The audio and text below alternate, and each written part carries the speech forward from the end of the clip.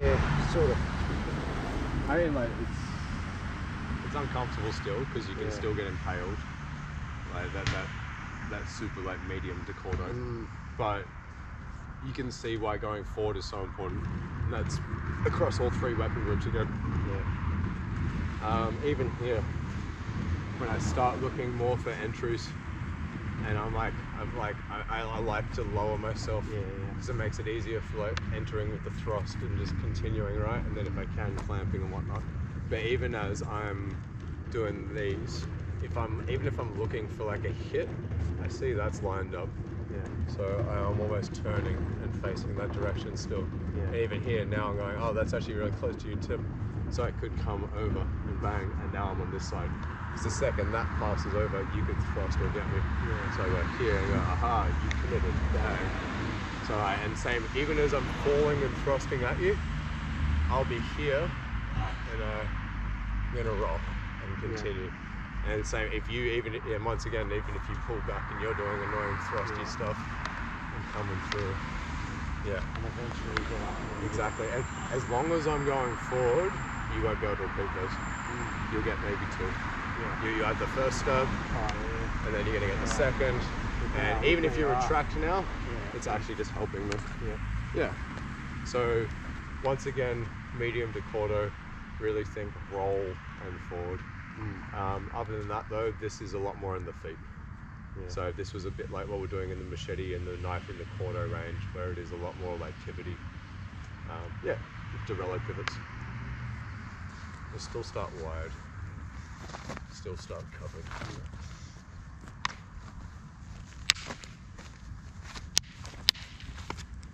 Nice. I just forced that. Yeah, as long as you touch it back to your body. Yeah. It's going to be right on the back.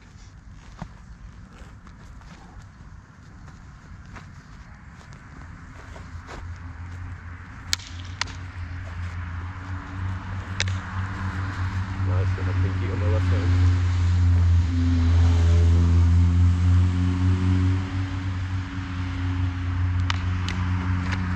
Nice. You did that pretty safely. Yeah. I lost it at the end. But even though I saw you coming in, you've rolled around, and as you have, I've had to do the same.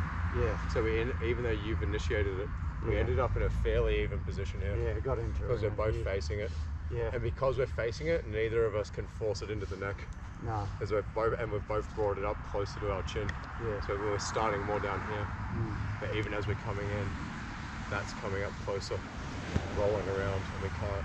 The next stage would be duck. Yeah. I wasn't on balance after that. Yeah, no, I noticed you just kind of slid and fell a bit. Yeah, well, I was trying to lean and lean. Yeah, I was like, where's he going? I kind of was just like waiting to see what you would do next, because if you went under, it was a different counter. If you tried to clamp, it'd be different. If you do the forearm, it'd be different. If you duck, it's different. So I was kind of just waiting and observing. Well, the initial, I let you come in and be like, I'm gonna move with this. Yeah. And then you kind of kept going, and I was like, oh shit, where's he going on? Well, I think you fell off, I think. Because my initial was without my foot. I had to non-telegraphic. Then I caught up. But then I was off balance. Sort of keep going. Yeah. You almost, when you did it almost looked like you fell. Yeah. And then you fell in with it. Yeah. But you weren't able to continue in this direction. No. You almost, as you fell this way, you rolled, but your right foot fell too much, and you almost disconnected. Yeah. Like I think you're off balance and you fell away. But if you next time as you're going forward, if you can get here and then push or fall in towards. Yeah, but that was good. You already looked way more controlled and way more comfortable with that entry. Where you've always looked really tense, and you'd maybe even start the beginning and then go nut and like pull back, because you'd see like as you're leaning in, you'd see like this. Yeah. And you're going hell no. But if you just pull this closer and roll more, now that's not even pointed at you.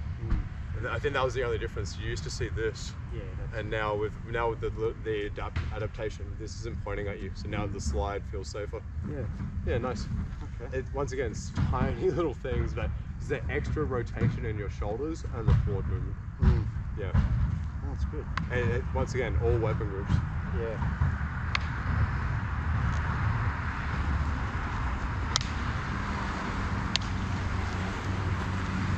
Oh, good range. Saw the big yellow bloody stripe thing coming towards you.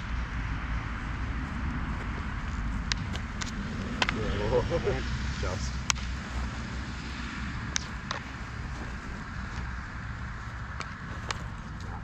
Sorry. It's not bringing it back to my body. You're coming out as you're coming forward. I'm thinking. Yeah. Usually I wouldn't go for the hands as much, but they're coming out a lot. Yeah.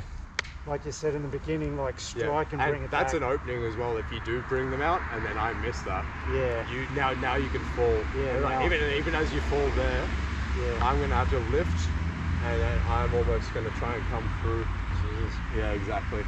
Even then it's it. But if you pull your hands back to your chest. And then roll towards me. Oh yeah. I'm actually gonna go past and go, oh crap.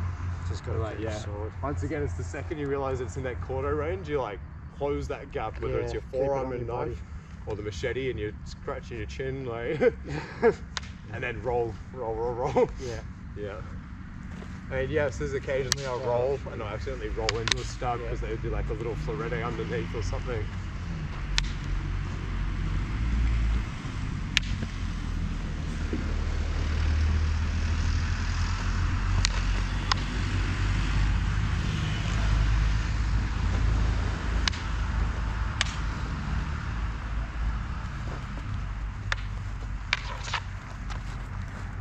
Again. That's it. The second you realise you've lost contact, just pull everything back. Yeah, I tried them, but that was so fast. You're coming around. I'm getting really used to like if I do a stab and you move out from it, right? Or like you move my tip away. Yeah.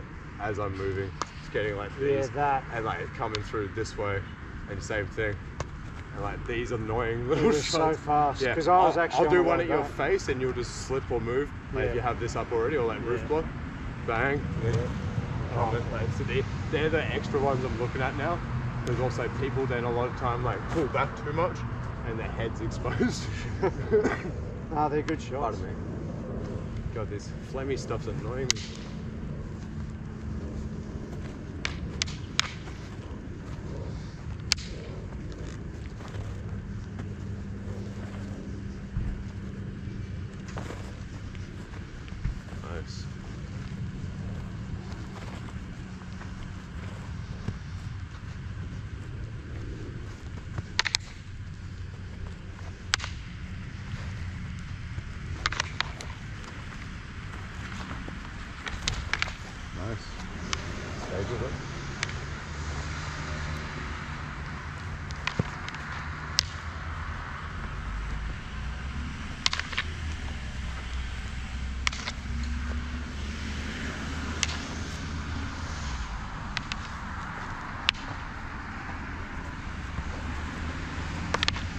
Got my left hand.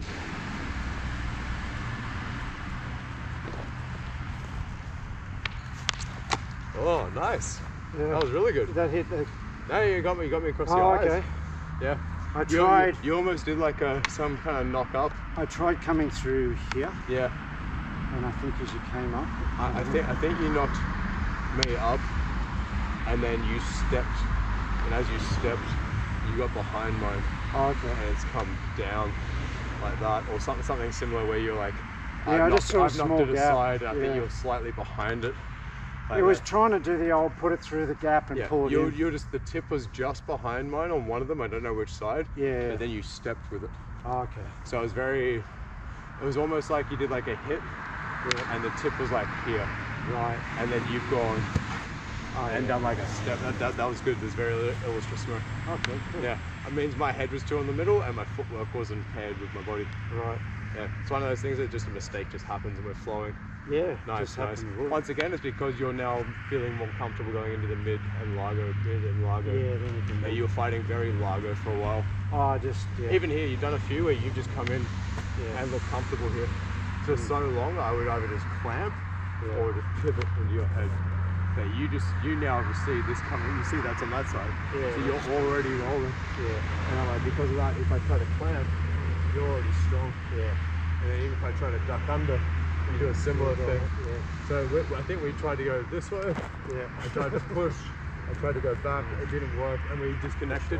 And then I think one of us went for hands, and we kind of both went like hands, and I think we both missed the hand shots. That's a very normal counter exchange for people that know what they're doing. Okay, that's really good. You look comfortable with it. Yeah, it's once again if you feel safe. Yeah. Admittedly, we're not going as fast. Yeah. You know, those massive heavy shots are not flying through, which that's it. And some of those occasionally, if you don't have the exact angle or the right tension with your top hand, will just power through. Yeah, so you like still think about that, but we've slowed it down enough to... But you a lot of time, if I started to do like these... Oh, I hated that. Or like down and pointing these, you would just completely exit because you're going, once again, you're like, I don't want to get impaled by that. We've been hit with backsack thrust and the foam ones too many times. I think most of the time I used to try to still spine those, and they still slid up. See, I'm really seeing the spines as a very emergency later in the counter thing, or just Largo. Yeah. So I'm like, I get it. Like if I'm out here, spines make sense. Yeah. I'm going here. But the second I'm in this range, spines aren't helping me anymore. I need to block or I need to roll. But you're rolling really well on all the weapons now. Yeah. Yeah, no, I was like, oops, a little bit of white. Alright, just do a couple more minutes and then we'll go teach the class.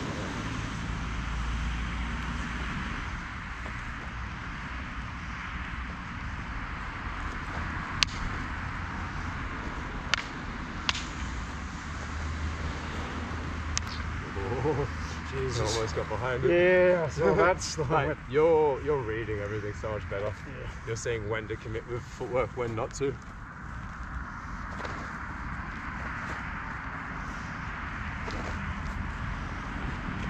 Oh, nice. That was nice and very annoying. No, that was good.